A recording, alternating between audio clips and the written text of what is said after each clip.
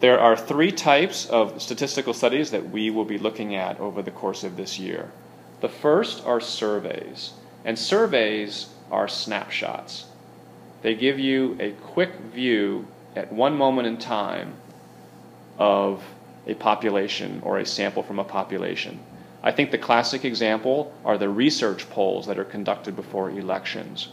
Typically, those researchers will ask participants either on a particular day or over the course of a particular week what their preferences are in an election, and then use those results to predict the outcome.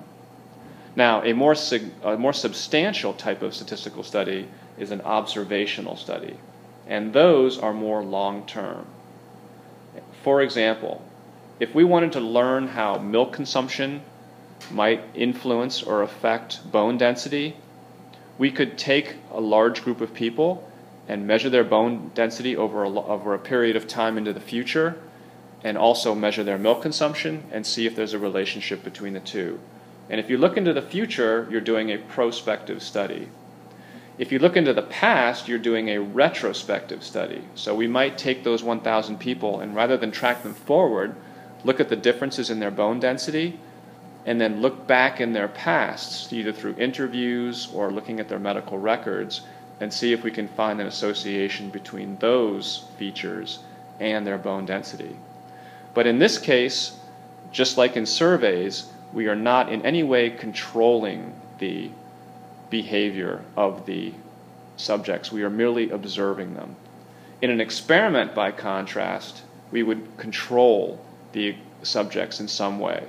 And again, if we're looking at bone density and milk consumption, we might take 1,000 people and have some of them start a high milk diet and others a low milk diet, and then look at how their bone density changes over time. Next week, we're going to conduct an experiment to see how caffeine might affect heart rates. And when we design and conduct that experiment, we'll be using a lot of terms that I want to go over briefly with you now. The first, experimental units. Those are the subjects in an experiment, and for us, it will be all of you, so the class students. And if we're dealing with people, they're called subjects, but experimental units might also be other things. For example, in biology, they might be algae or plants. In environmental experiments, it might be the coral reef. So they don't always have to be people. Next, the response variable, that is what you're measuring in your subject. And for us, that will be the change in heart rate. And we'll decide next week how to measure that change. Next are the treatments, and we might decide next week that we are going to give our subjects either soda or coffee. And we might decide on several levels. We might decide to give either 1, 2, or 3 cups of soda, for example, to different subjects. And the explanatory variable is what we are hoping explains the response. So in our case, we are trying to isolate the effect of caffeine. Now, when we conduct an experiment, we have to watch out for what are called confounding variables. And those are variables in an experiment whose effect on the response we can't distinguish. For example, if we inadvertently give caffeine to the boys and no caffeine to the girls, and then see a different response in those two groups, we don't know whether it's the gender or the caffeine that is explaining the response. So those two variables, gender and caffeine, would be confounding. Now, there are several techniques to overcome confounding variables, and we'll try to apply these in our experiment. The first is blocking. Blocks are like stratifying in a survey or an observational study.